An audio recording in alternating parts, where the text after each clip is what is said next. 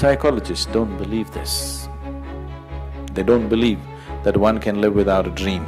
I think Freud went to the extent of saying, you can live without sleep, but you can't live without a dream. Because these Freuds and Jungs and other people, they never get to study a yogi or a Buddha. They only study sick people.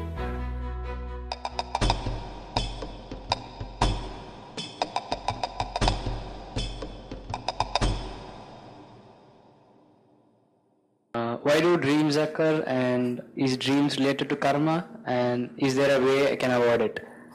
But you're not having good ones.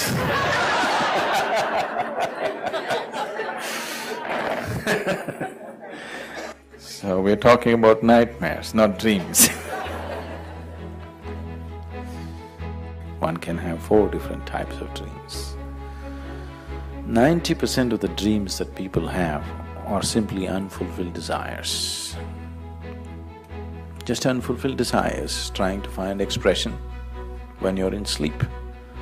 If people don't dream, a lot of them would be much more frustrated than they are right now, because dreams sort of satisfy their desiring process. Many things that they cannot do in their life, they will do in their dreams. Yes. So that's why the dream, the dream makers, the dream machines have become so popular. The cinema and television has become so popular. Without doing anything, you can fall in love with somebody, you can fight, you can bash the whole Martians who come from somewhere, you know.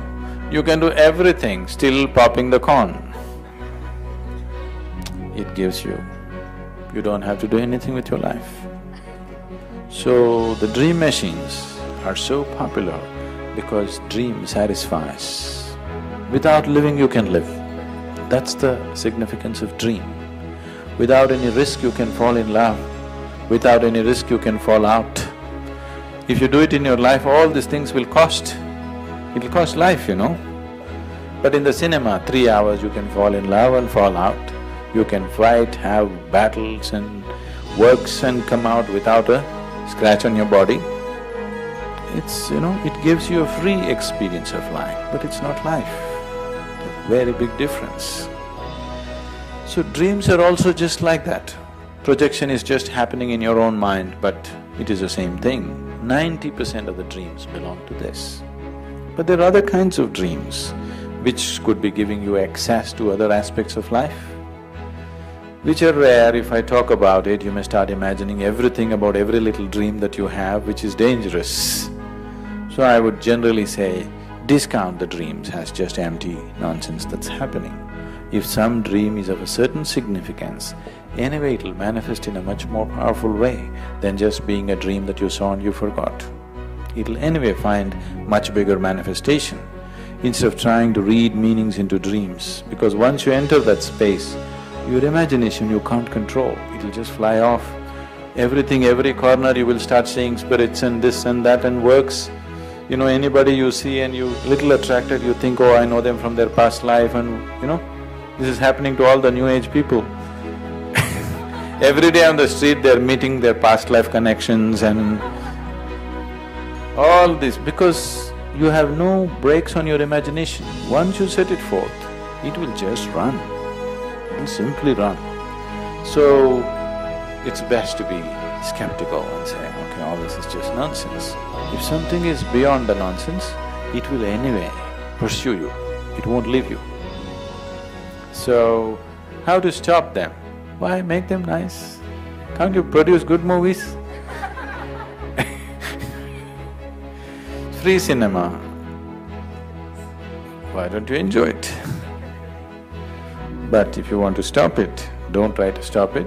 If you become meditative, dreams will disappear.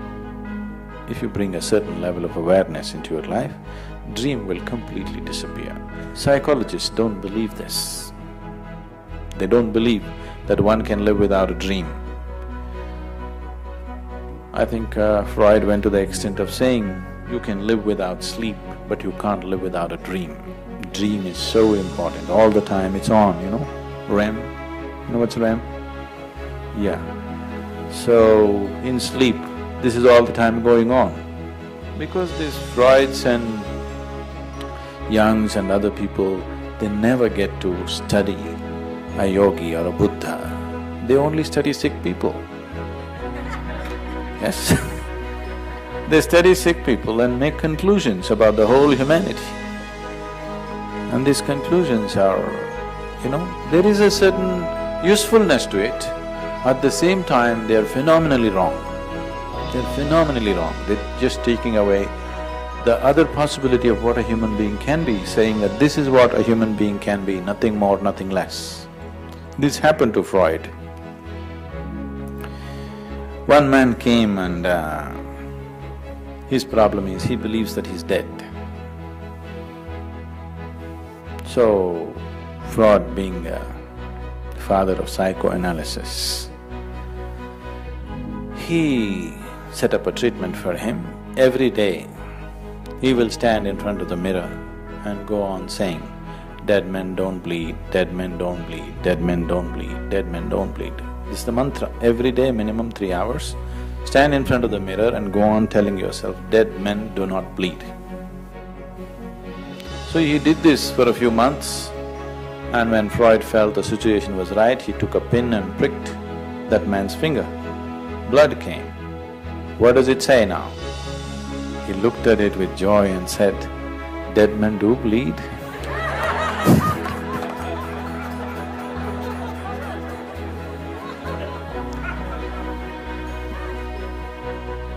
And Freud himself was so terrified of death. Do you know this? He was so terrified of death. It was his dream to see the Egyptian pyramids. Freud desperately wanted to see Egyptian pyramids. But he was so terrified of death, all his life he could never muster enough courage to go there. And this man makes the ultimate statement about humanity. Okay? There is value to his study, I'm not trying to dismiss everything, but they should not make ultimate statements about humanity, that's only one face of humanity. Insanity is just one face of humanity. Compulsiveness is just one face of humanity. That's not everything. There is a way of raising beyond all those things. If only Freud has a subject who could, suppose he found a yogi and studied him, then all his conclusions would have been very, very different. Today also these things are going, we never usually subject ourselves to these things, but this happened a few years ago. Out of some obligation, I said, okay. They wanted to wire me and study what's happening with me. Huh? Is it? Do you do that?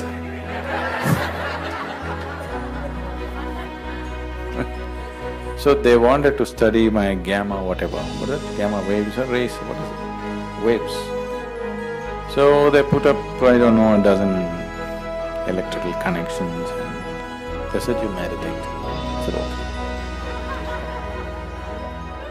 Then they shook me like this and I said, okay, what does your machine say? They said, by all parameters you're dead. So I have been diagnosed dead by the doctors, you better watch out. Either dead or brain dead, whichever way. So if you can be like this, you are fully alive, but you're dead. You're wide awake, but you're fast asleep. If you can be like this, then all this nonsense that they're talking is not relevant to you. And every human being can be like this. It is not far away. It's not happened because people have not looked in that direction at all, that's all. It is not difficult, it's not far away, it need not take a lifetime. It is just that people have never looked in that direction, they're all looking in a different direction. That's the only problem.